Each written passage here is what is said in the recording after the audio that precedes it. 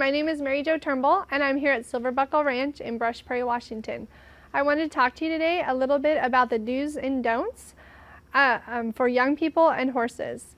One of the very, very basic things that I'd like to communicate with everyone is that kids love horses, and that means horses are magnets. So if your neighbor has a horse and they're always running over and touching him through the fence or trying to crawl through, that's really, really unsafe. So you're going to want to either supervise those kids or talk to the property owner and the horse owner and get to spend some time with them.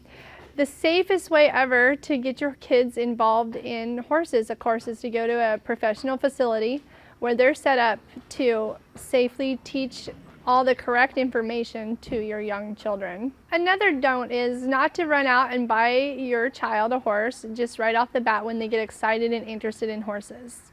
This is a huge mistake that a lot of beginner horse families make. Again, you want to find some professional help.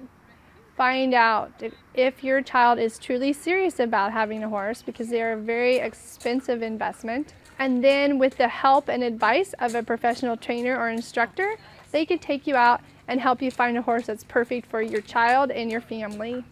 Another don't would also be when we're out looking for tack and for a saddle for our child. We always want to keep in mind that not all saddles fit all horses. So if I was going to buy my child a horse, I would buy the horse first, and then I would go out and look for the saddle that fits the child and the horse. Another huge mistake that first horse owners make is going out and buying a saddle because they found it at a really good buy at a garage sale or another place like that, but then they buy the horse later and find out the saddle doesn't fit the horse, and so you've spent money that you don't need to.